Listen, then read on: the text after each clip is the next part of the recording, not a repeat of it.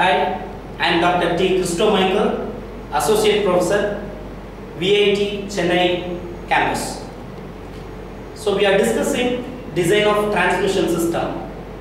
In that, now we are going to see the relation between the tension in the tight side of a flat belt and the tension in the slack side of the flat belt. So it is an open belt. When you see there are two pulleys, let us consider this as driving pulley, and the prime mover gives power and it is rotating in the anti-clockwise. Let us assume. Now this is going to be T1 and this is going to be T2, and when the pulley rotates, there is coefficient of friction between the belt and the pulley.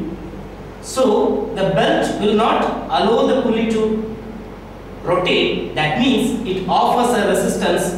That friction force acts downside, and the effect of this pulley on the belt, because of this rotation, it pulls it, and it is the friction between the two, and the direction is like this. So T1 is greater than T2. Let us take frictional force as F. Now T2 plus F will give you T1. So it is greater than T2. If you see the same here in the driven pulley, now the belt is rotating, the pulley will offer resistance, the friction will be opposite on the pulley, and on the belt it is in this direction. I'm sorry.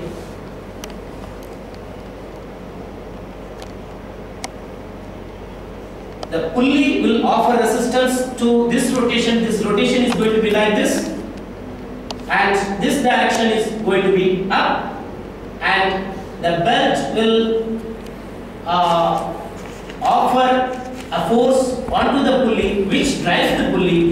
That friction will be in this direction. Having said that, now you have T2 here and T1 here. Since this is greater than T2, we should have the relation between T1 and T2. For that, we take this pulley and let us analyze the force system. Let this be in equilibrium condition. So let us derive the relation between T1 and T2. Take a small segment of the belt, and the small differential element, when there is some velocity in the belt, it is with some centrifugal force, and that centrifugal differential force is ds. And as you see, the friction on the belt is in this direction. So this is normal component of the friction, the force. So it is dN, and this is the friction force, coefficient of friction, and the normal force. This is the friction force. Now here the tension is less, and keep on the tension is increasing. So T, and this is T plus dt. This is the equilibrium condition of the force system acting on the small belt segment. Now if you take this as x direction and this as y direction, and let us resolve these forces. Summation of fx is 0 for the equilibrium. So, and one more thing, the angle subtended by this small segment is d phi. So this theta is d phi by 2 and this theta is d phi by 2. Now Fx equal to 0. So this force T cos d phi by 2, T cos d phi by 2 and mu dn minus t plus dt cos d phi by d2 equal to 0.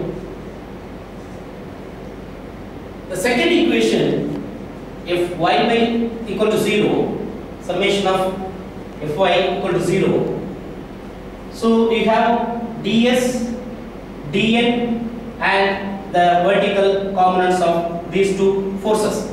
Let us discuss this ds. What is this ds? ds is the centrifugal force. It's nothing but mass into acceleration. Mass here is m. The unit is kg per meter length. So we have to multiply r d phi. It is nothing but the length of the small segment, bulk segment. This is the length. And the acceleration, when a particle moves on a curved path, the normal component is v square by r. So this gets cancelled. M v square d phi is ds. Okay. So that we are bringing here, m v square d phi, then dn plus dn, it is opposite direction, so minus t sine d phi by 2 minus t plus dt sine d phi by 2 equal to 0. This is 2. Now cos d phi by 2 is approximately equal to 1 and sine d phi by 2 is d phi by 2. So substitute that, the 1 becomes t plus mu dn minus t plus dt equal to 0. So this t and this t gets cancelled. Mu dn minus dt equal to 0. Now if you keep this dn, it's going to be dt by u. This is equation 3. So now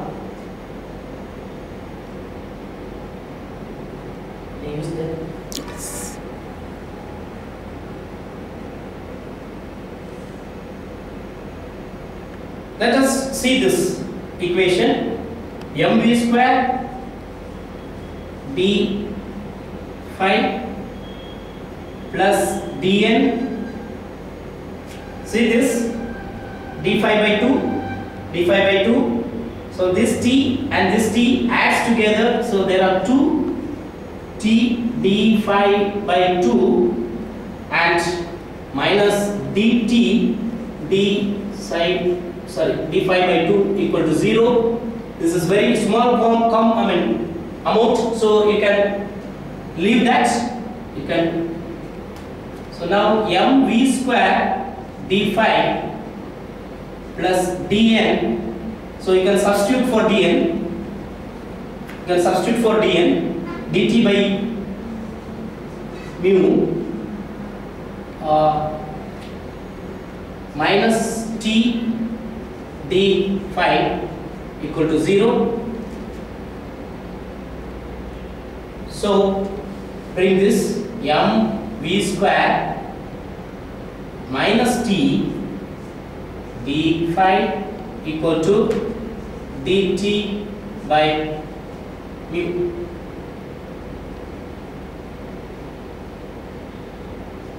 Minus. So I just, can I erase this? Yes.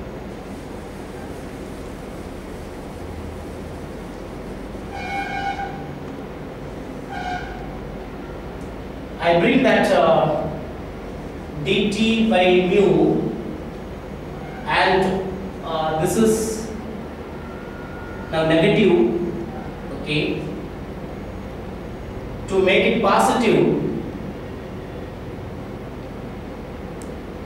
T minus m v square d phi.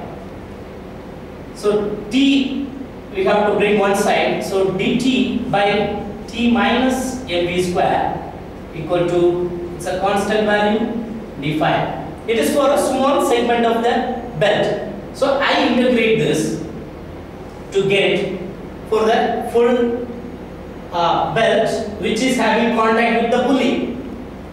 So it is T2, the limits are T2 to T1,